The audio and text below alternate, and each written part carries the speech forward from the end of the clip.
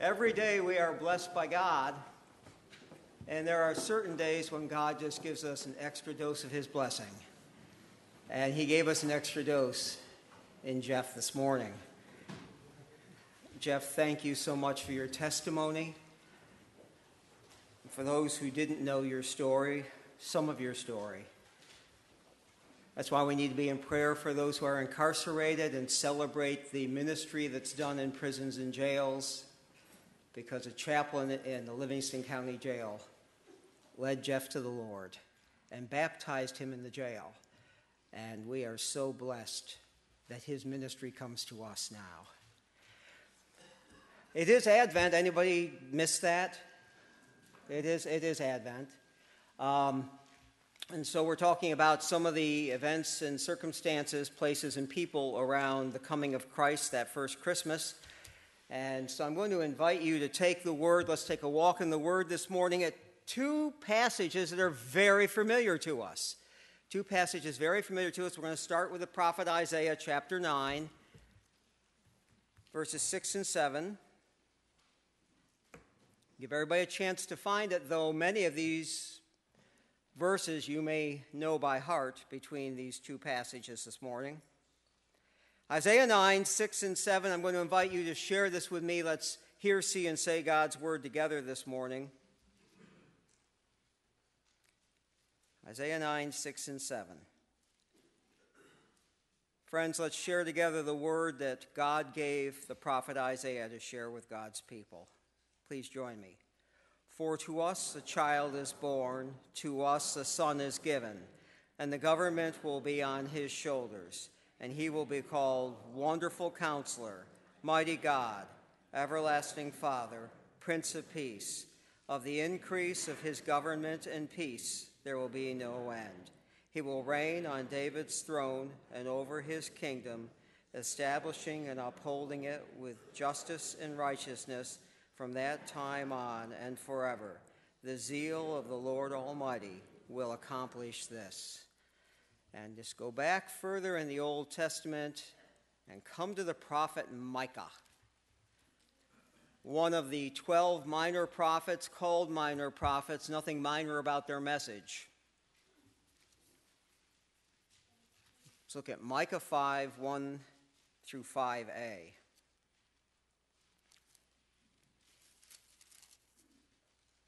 Everyone a chance to find it? Micah 5, 1 through 5a. Hear now the word of God as it comes to us from the pen of the prophet Micah. Marshal your troops, O city of troops, for a siege is laid against us. They will strike Israel's ruler on the cheek with a rod. But you, Bethlehem Ephrathah, though you are small among the clans of Judah, out of you will come one for me, one who will be ruler over Israel, whose origins are from of old, from ancient times. Therefore Israel will be abandoned until the time when she who is in labor gives birth, and the rest of his brothers return to join the Israelites. He will stand and shepherd his flock in the strength of the Lord, in the majesty of the name of the Lord his God, and they will live securely, for then his greatness will reach to the ends of the earth, and he will be their peace. We're going to walk through this passage from Micah this morning. So you want to keep your finger there, and we're going to do some other walking through the word as well. Please join with me as we pray this morning. Heavenly Father, as we come to your word, passages that are familiar to us if we've been raised in the church, new to those who may not have been raised in the church, but your word to all of us. And Lord, don't let our familiarity with these passages take and blind us to the powerful truths you'd have us know, because familiarity can breed contempt. We are familiar with these passages, and most of us through this season, every year go through this season, hear these songs, read these words. Lord, speak to your children new today. Remind us, refresh your word for us, and give it the power and the strength that you intend it to have in the hearts and minds of your people. For we pray this in Christ's name. Amen. I've always loved Christmas carols. Am I the only one here? Anybody else like Christmas carols? I love Christmas carols. Notice how much we learn about our theology, our beliefs through hymns and carols. Now, I want to very briefly start our time with a quiz. And I know you all love the quizzes that I periodically give you.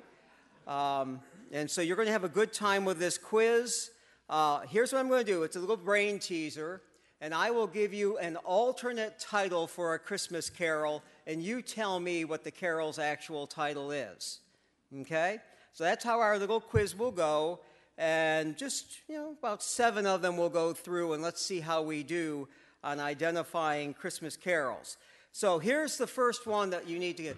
Give attention to the melodious celestial beings. Hark the herald angels. There you go. That's the idea. Embellish the hallways, entryways. All right. Nocturnal noiselessness. Silent night. You are so good. Leave and broadcast from a high elevation. Go tell it on the mountains. Okay.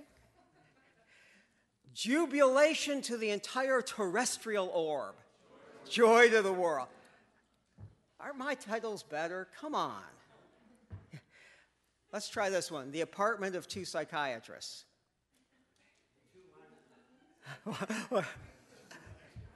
the two wise men leaving one behind? Is it the apartment of 2 psychiatrists? All right, Zach, tell them. Nutcracker Suite. All right.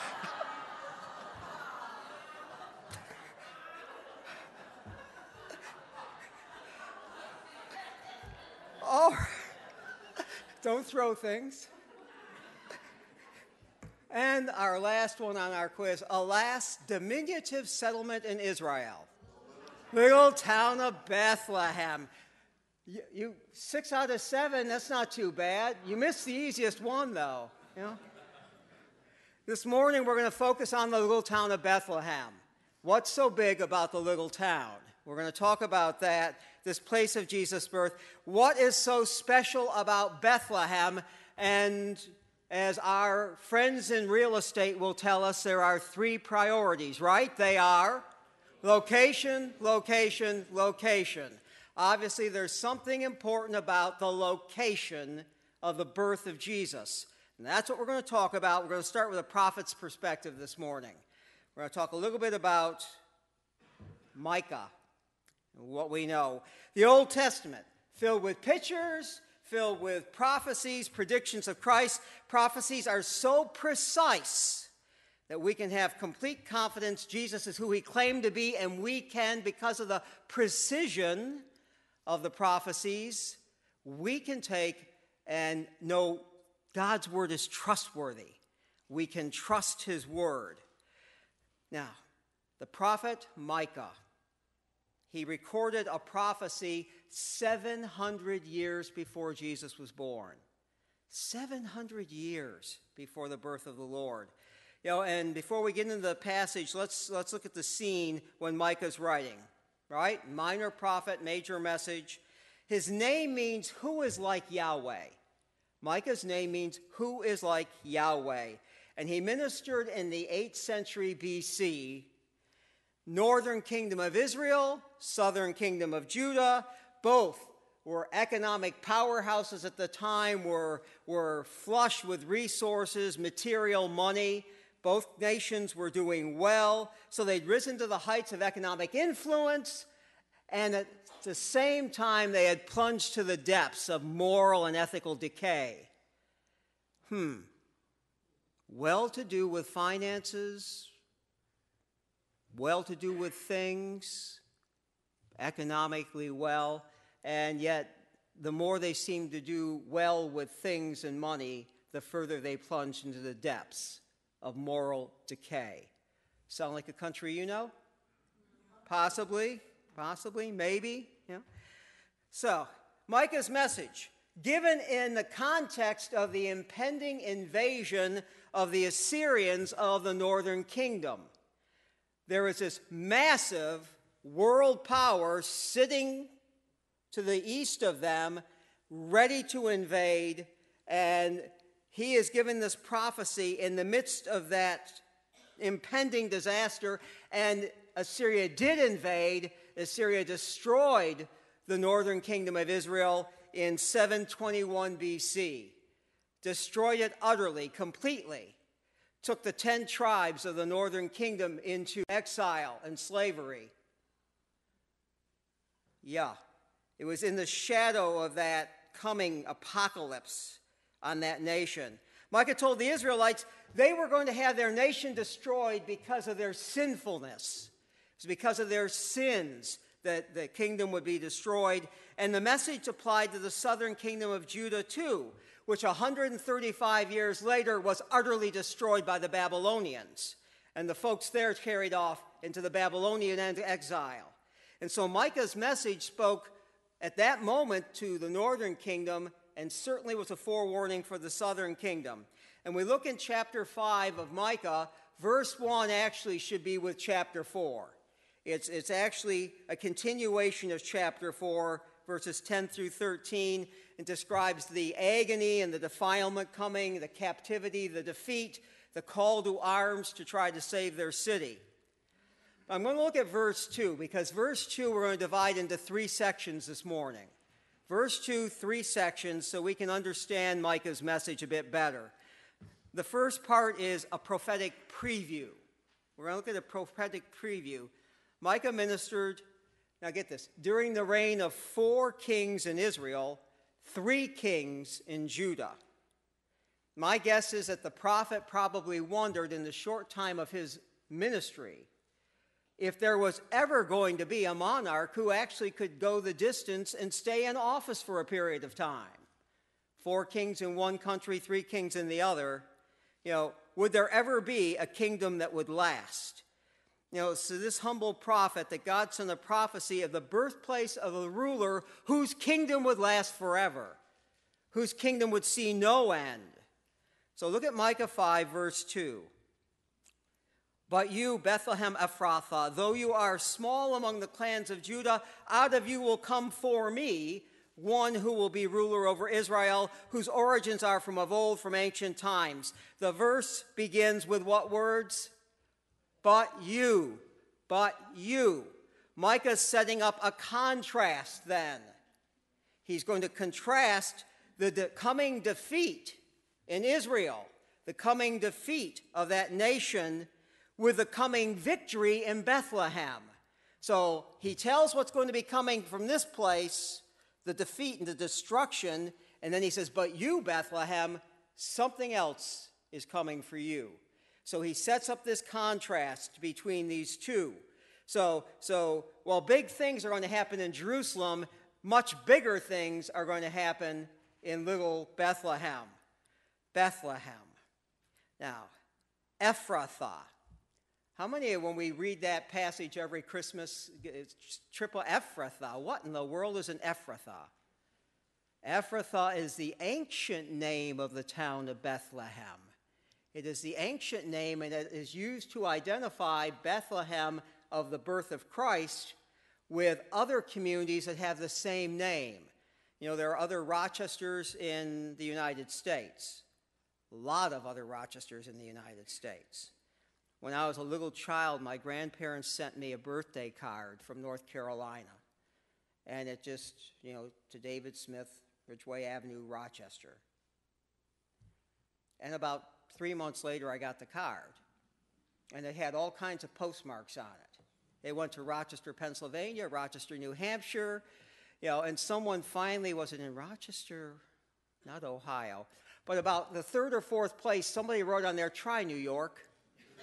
Yeah. And so other Bethlehems at this time in Israel and Judah. And so this was to identify. Ephrathah is kind of interesting because the name, the word, means, full of fruitfulness, that of fruitfulness. And so that is the identity of this town, Bethlehem. Bethlehem means house of bread in Hebrew. So its ancient name meant, fruitfulness and fullness of fruitfulness, bearing that which is good, and its current name, house of bread. So, I see four parallels with this little town and the baby who was born there, and they are all in your study guide page if you want to follow those as well.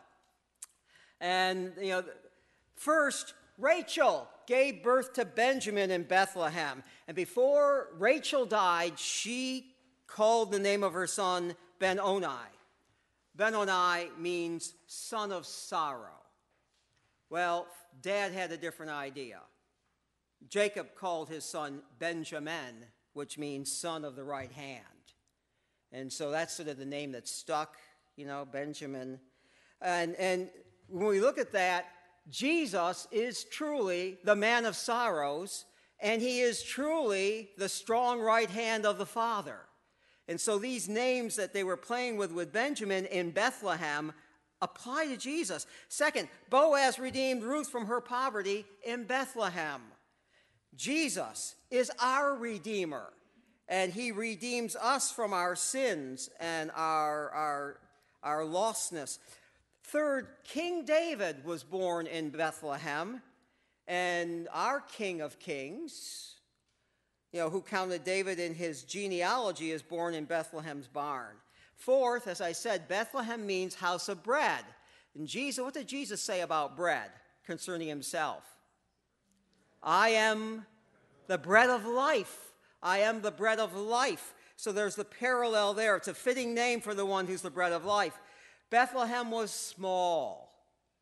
Bethlehem was small. As a matter of fact, in the clans of Judah, how did they determine cities and jurisdictions back then? Each tribe was divided into thousands.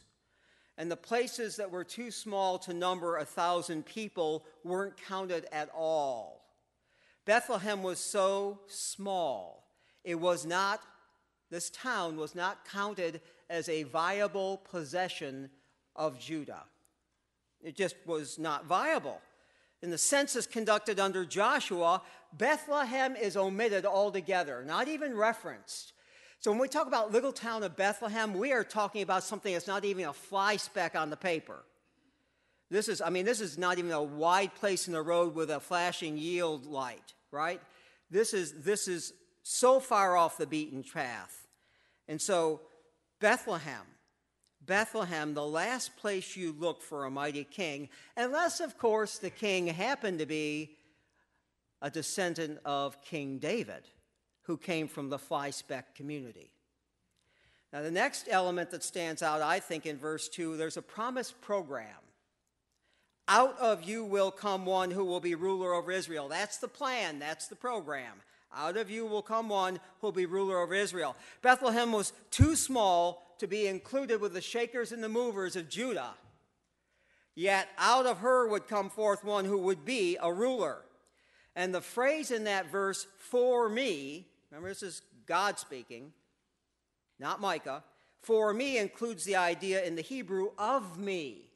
So this one will not only come for me, this one is coming of me. We need to understand that. It's always translated for me, but it carries the idea of me. That the coming ruler would come from God himself and of God himself. And that is the mystery of the incarnation, is it not? That is the mystery of the incarnation. God the Father would send God the Son to become a human being. And there are four things that were accomplished when Jesus was born. First, God was revealed. God was revealed. Up until that time, we're told in the Old Testament, what happened if you looked on the face of God? You die. No one could look on the face of God. Could people look on the face of Jesus? They sure could. God was revealed in a way God had never been known before when we come to this program that's being initiated here, this incarnation. God was incomprehensible, this great unknown, until Jesus made God known. Now, next thing that I would see is that we were exposed. We were exposed. Exposed how? Well, we were seen for what we are. He reveals our hearts. Jesus reveals our hearts. So we see how far short we fall. We see how sinful we are. Friends, we're not to measure ourselves beside or against one another.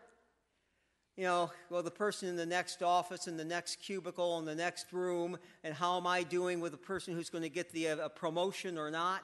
We are not ever, as Christians, called to measure ourselves against one another. There's only one standard that you and I are to measure ourselves by, and that is what? The life of the Lord.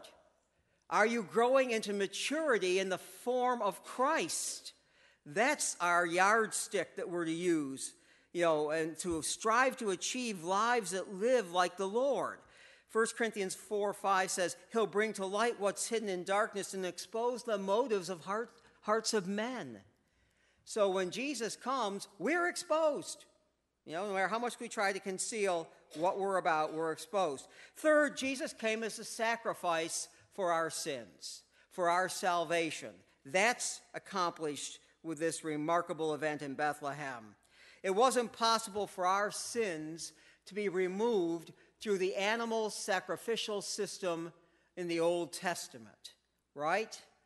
And so, how many hundreds of thousands of goats and rams and bulls and lambs and turtle doves were slain at the altar in the temple. And all the blood that flowed from all of those animals could never remove the sinfulness of mankind, could never find forgiveness for us. I love, that's why we don't in a Reformed church have an altar. Altars in the Bible are used for one purpose, to slay animals. And until you start bringing in the cattle and the goats in here, we aren't doing an altar act here. We have the Lord's table, because that's where we encounter our sacrifice, is at the Lord's table. And so we learn that here, that Jesus is the sacrifice for our sins. He did what no animal could do. The sacrifices of the Old Testament foreshadowed the sacrifice Christ would make when he came on the cross. So it was a foreshadow. Hebrews 9:26 tells us, but now he's appeared once for all at the end of the ages to do away with sin by the sacrificing of himself. So that's accomplished with his incarnation. Jesus came to Bethlehem's cradle so he could go to Calvary's cross. It's that simple in one sentence. He's literally born to die. The fourth thing I'd suggest we see is the promise program announced by Micah. One who will be ruler over Israel. Now that is still waiting to be fulfilled. That is a prophecy yet to be fulfilled. That is coming. This has to do with the second coming of the Lord. Luke 1:32. The Lord God will give him the throne of his father David. He'll reign over the house of Jacob forever. His kingdom will never end. That is yet the promise that's going to be fulfilled. The prophet Micah concludes his prediction of the birthplace by focusing on the third element. He's a profound person. It's a profound person. Are you enjoying my alliteration? I hope I've had to struggle with some of them, but we see this in the last part of verse 2, whose origins are from ancient times. From ancient times is not a good translation. The Hebrew, the phrase means from the days of eternity. From ancient times still has a calendar, ancient times. From days of eternity loses the calendar, doesn't it? Loses the calendar. And so he comes from the days of eternity. So Micah is expecting this profound person, a supernatural figure who will be physically born in Bethlehem, but who has actually existed through all the days of eternity. In the beginning was the Word, and the Word was with God, and the Word was God. In verse 14, John 1, and the Word became flesh and dwelt among us. And we beheld the glory as the only begotten of the Father. And so from eternity, Jesus is with God and Jesus is God. From days of eternity. And so he's coming into this human form, the second person of the Trinity. He's always been. When we look at Christ, he's always been, for he is God. He is God. And Jesus made that clear himself in John 8:58. Jesus said, I tell you the truth, before Abraham was born, I am. I tell you the truth, before Abraham was born, I am. I love how Isaiah 9:6 describes Jesus. You read it. For to us a child is born, to us a son is given. The government shall be on his shoulders. He'll be called Wonderful Counselor, Mighty God, Everlasting Father, Prince of Peace. But before we fast forward 700 years to the events surrounding the birth of Jesus, I want to point out a few things from Micah 5:3 and 3 through 5. So we want to look at those verses. First, in verse 3, there's a reference to Jesus' birth. Therefore, Israel will be abandoned until the time when she who is in labor gives birth. Second, he'll be a shepherd to his flock. In verse 4, he'll stand and shepherd his flock. How is Jesus understood? He's the good shepherd. He's the good shepherd who tenderly cares for his sheep, the ones who will often go astray, such as his flock in the church. That he cares for the flock, every one of them. He's the good shepherd. In John 10:11, you know this verse, Jesus says, I am the good shepherd, and the good shepherd does what for the sheep? Lays down his life for the sheep. He lays down his life for the sheep. And Micah references he's going to be this shepherd. Third, he'll bring peace. Look at verse 5. He will be their peace. Jesus came to bring peace between God and mankind, and to bring each of us an inner peace that the world cannot give and cannot take away. If the peace of God is in your heart and spirit, the world can't take it from you. The world can't take it from you. Isaiah 9:6 simply says, he is the Prince of Peace, which brings us to a promising prophecy. So we come to another small village, little known or respected. Bethlehem we know, but there's another small village, little known or respected. Nazareth. Nazareth. Now, Nazareth is kind of interesting because in Jesus' ministry, one of the challenges he's confronted with is what? Where he's challenged with, nothing good can come from Nazareth. Nothing good can come from that place. Nazareth, a woman's pregnant. Her fiancé is trying to figure out how it happened. He's not quite certain about this. Takes 2 angel visits to straighten it out, one to her, one to him. It was important he got that visitation from Gabriel. Now, Nazareth, 70 to 80 miles north of Bethlehem. Like driving to Buffalo, right? No problem. Hop in the car, off we go. Get there in an hour, hour and a half, not a problem. It's a problem if you're going to walk 80 miles, isn't it?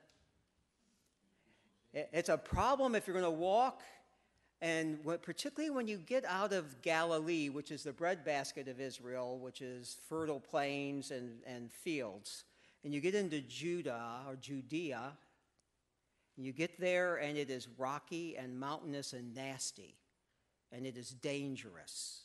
It is very dangerous to go in the area because of thieves who live there and prey upon people on the roads. So they've got an 80-mile walk, and so for Micah's prophecy to be fulfilled, 9 months pregnant Mary has to somehow get from Nazareth to Bethlehem. So why in the world would she have any reason to make this trip? Why would she go? Why would it be something that she needs to do? As a matter of fact, Joseph could have made the trip to Bethlehem, registered for the census without his wife coming. She could have stayed in Nazareth. He would have gotten back and the baby would have been born. A little town of Nazareth we'd be singing this morning, right? No, we wouldn't be. That's not the prophecy. That's not the prophecy. Luke chapter 2, verse 1. In those days, Caesar Augustus issued a decree that what? A census should be taken of the entire Roman world. In verse 3, we're told by Luke that everyone had to go to his family's hometown to register. Verses 4 through 6 fill in the details. So Joseph also went up from the town of Nazareth, which I think it's interesting, by the way, when he says went up, look at the directions, the ups and the downs in the scripture. Because Nazareth is north of Bethlehem, we would say, looking at a map, he went down. This is talking about elevation. Elevation. He's going from the flat plains up into the rugged mountains of Judea. So he went up from the town of Nazareth in Galilee to Judea, to Bethlehem in the town of David, because he belonged to the house and the line of David. He went there to register with Mary, who was pledged to be married to him, expecting a child. While they were there, the time came for the baby to be born. She gave birth to her firstborn, a son. Familiar scriptures. Fulfillment of prophecy. Every piece of it, fulfillment of prophecy. Jesus is born in Bethlehem. Matthew 2 tells us that astrologers came from the east, came to Jerusalem, following a star. They went to Jerusalem. They'd gotten to Israel. They'd gotten that far, and they were looking for the one who's born King of the Jews. They had followed the star. Now they needed more specific directions. They didn't have their GPS to work with on the camels. It wasn't working. And so we're looking for the king, born of King of the Jews. Their capital is Jerusalem. That's where the king's palace is. Maybe that's where we go to look for him, right? So they go to Jerusalem, to the palace, and they say, where is the one who's been born King of the Jews? And they ask us of the man who happens to be the King of the Jews, Herod. How was Herod feeling about this? This was not a welcome visitation on his doorstep, right? He's less than thrilled that someone's been born to take his job. So anyway, he calls together chief priests, scribes, all of his experts in Jewish law, and he says, he has one question: where is the Christ supposed to be born? The Christ, the Messiah. What does he understand already about this baby? This is not just going to be a pretender to his throne. And if you're looking in Matthew, take note. The priests, the scribes, the experts on the law and the scripture don't have to take and go and search the records. They don't even have to have a discussion. What they immediately answer is, in Bethlehem in Judea. For this is what the prophet has written, but you, Bethlehem, in the land of Judah, are by no means least among the rulers of Judah, for out of you will come a ruler who will be a shepherd to my people Israel. They knew. Herod knew. They knew who this was and the implications of his birth. Micah's prophecy 700 years ago, they knew. Herod and his men. They knew Micah 5:2 was referencing this birth, the Savior, the Messiah. So do you grasp just how remarkable this all is? I mean, how for all these pieces to fit together to make this picture, an almost forgotten man named Micah, moved in the Holy Spirit to record a prophecy from God, which said the Messiah of the children of Israel would be born in the town of Bethlehem. 700 years go by. 700 years, by the way, God doesn't measure time the way we do, does he? No, 700 years go by till one day God explodes into human history in a way that, if you knew God's word, you'd expect. Sends his son to be carried in the womb of a woman, to be born as a man. God moves the heart of a pagan Roman emperor. Get that. A pagan Roman emperor who lives 1,500 miles away from Israel. God moves his heart. Because God, I got to get Mary down to Bethlehem. How am I going to do? Oh, we'll just get Caesar Augustus to take and pull off the census. And that's going to force them to go to Bethlehem, right? God pulls that off, using this pagan emperor to do it. And so they had to go to their ancestral hometown. Joseph is from the family of David. He had to go to Bethlehem. This is how precisely God orchestrated everything the first Christmas. God made sure that Joseph and Mary were in just the right place at just the right time. He saw to it. Micah writes about the place. Now, I'm a firm believer that God puts each of us in just the right place at just the right time, so we'll come face to face with him. That we will come face to face with this explosion of the incarnation of God in our lives. That he comes to us. He comes to us, not just to the little town of Bethlehem 2,000 years ago.